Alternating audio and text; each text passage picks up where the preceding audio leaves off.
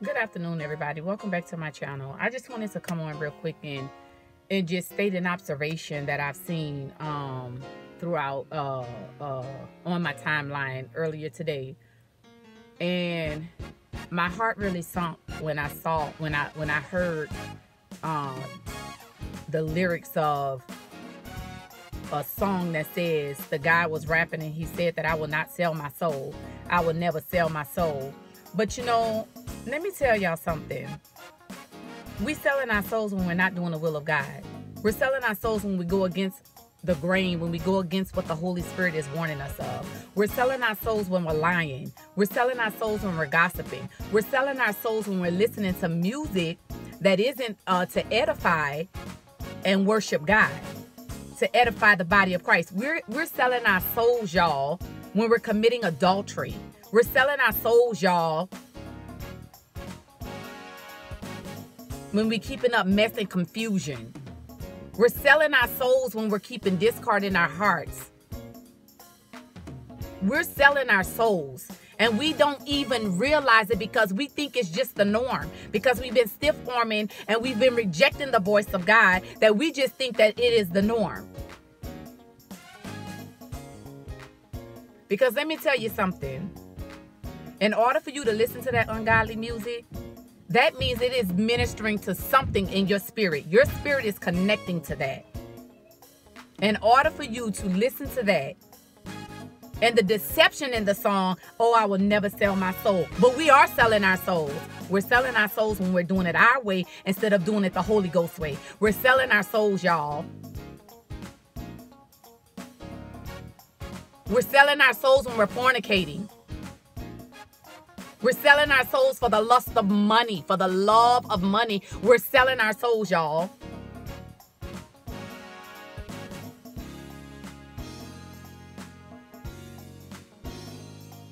We are selling our souls when we're not taking into account that this very thing could plant me where I'm going to grow roots in hell from. We're selling our souls when we do that. So you may not be selling your soul for fame and fortune, but you're selling your soul through what you do on a daily basis by rejecting the voice of God. We're selling our souls when we're doing it our way instead of God's way.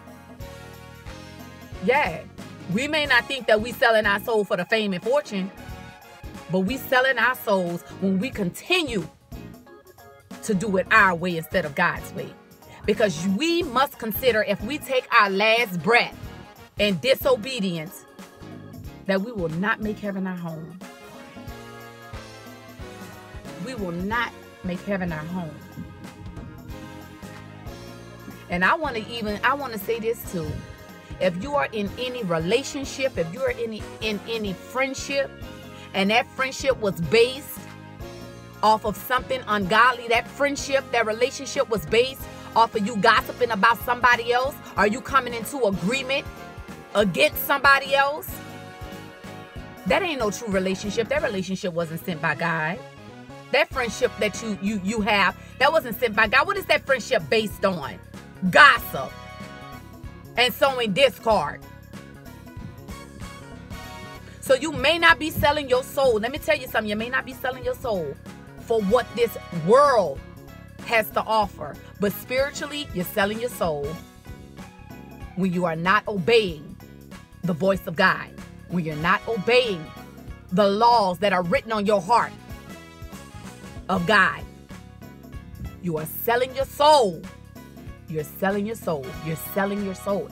You are selling your soul. I just got so irritated when I heard that, because I said, what a deception. Yeah, you may not be on the big buildings. You may not be on the big billboards. But let me tell you something.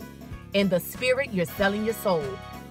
When you do things your way, when we do things our way, we are selling our soul. When we decide to do it our way instead of God's way. Because every time we reject what is right and we do it our way instead of God's way, we are selling our soul. And it's so sad. Do y'all know how many people are entering eternity? And a lot of them are not making heaven their home. Y'all, oh Lord Jesus, y'all, we better get it together. We better make sure that our name is written on the Lamb's Book of Life. We better get in that word and see what is the straight and narrow path to everlasting life. Because we may think that it's all right. And God is a loving God. And God is a forgiving God. Yes, that is true.